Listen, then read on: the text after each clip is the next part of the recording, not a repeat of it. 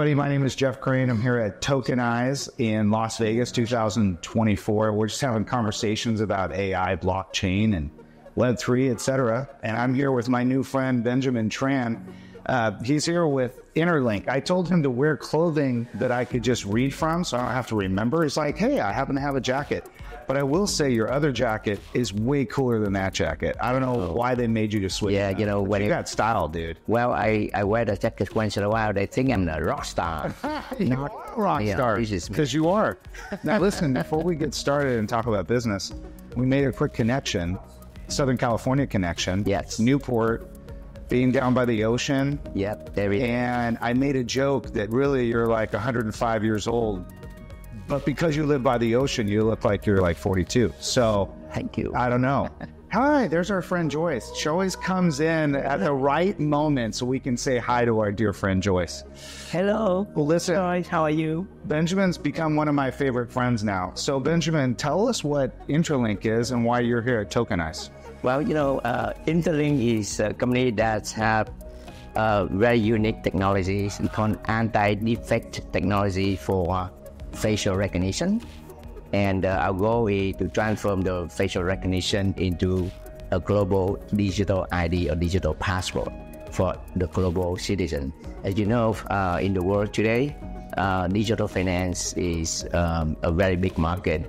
So if you know, many people, they don't have the ID. That's right. And some of them, you know, a certain percentage of the world. Are we talking about KYC, AML? KYC, eKYC. Okay. Yeah.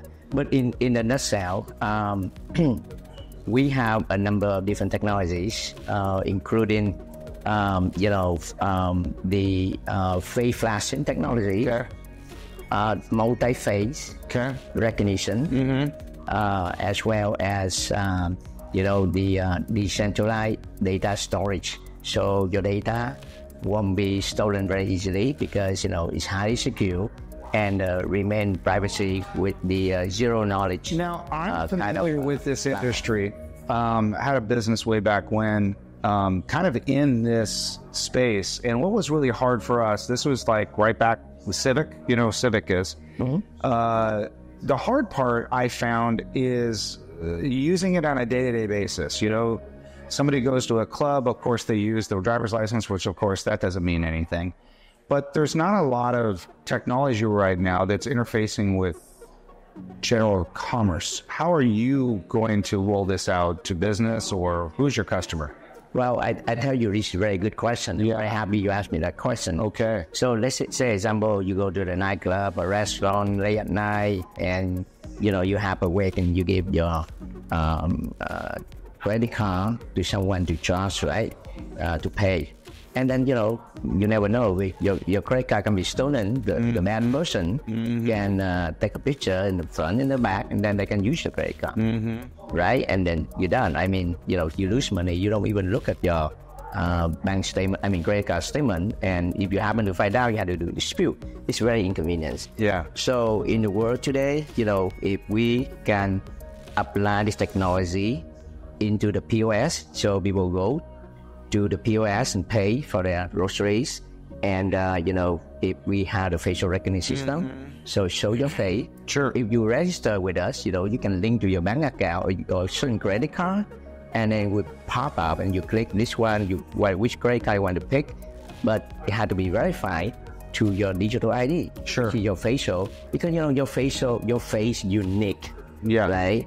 And so this technology kind of combination between the, humanness, that means you're not a robot, and, combined with liveness technology, meaning uniqueness. So in the combination, we call it personhood. Yeah. Only you uniquely look like yourself. So this kind of technology, I think, is very universal, very helpful to the world, because, look, the data said last year, about $32 billion on credit card stolen. Yeah. This can result a lot easier. Yeah, that's right. And they talk about it at this conference, right? About how AI and cybersecurity is hand in hand. We have problems with that. Yeah. One of the things I like about kind of something you're doing along the same lines, and I'm sure you can speak to it just a little bit. We have about 30 seconds left, Benjamin, is how you control right now. You go to Facebook, Twitter, X, whatever. You get monetized. Right. We don't monetize our own data, which isn't our own ID, which is ridiculous.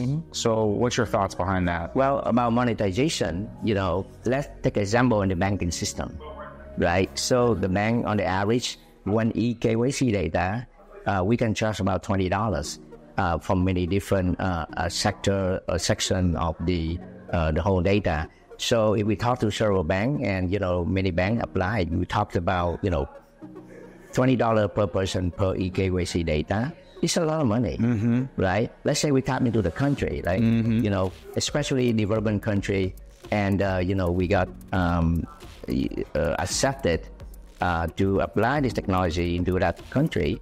Let's say 10 million people, right? 10 million people with $20 per person. Yeah, sure. For one bank. Sure. Let's say you have 5 banks. Sure. It's $1 million money. Yeah, sure. See what I mean? Yeah, I think you need more example. Yeah. And I think this technology quite applicable for the country, developing country, because I think developing country has a lot of issue. Sure. Especially with, with banking, right? And identity. Exactly, fraud and everything. Yeah. Because, people can just take a copy of your passport. Sure. Because every time you go to travel agent, give your passport. That's right. How do you know who has the information? That's right. Right? And then, the passport, they can fake it with the defect technology, but the passport is flat. Yeah. Right? And let's say the video your face is flat. Sure. So with the reflection technology, we can identify it's a real face or it's just a fake It's amazing. ID. Isn't it amazing? Technology is amazing. It's amazing, and it's done by AI. And that's why we're at Tokenize. And we only had just a short time. I'm so glad we got to meet. Yeah, and I'm glad you could come to the event. Are you having a good time? I have good. Great time. Good. I'm very happy to be here. Good. Meeting a lot of people, very nice people like you. Ditto, bro. Get that other coat back on. Exactly. That thing's money, the rock and roll engine. Exactly. All right. Well, listen, it was a pleasure to meet you. Thank you very much for coming to the event. And all right, guys, for listening to our little interview here. Thanks again. Bye-bye.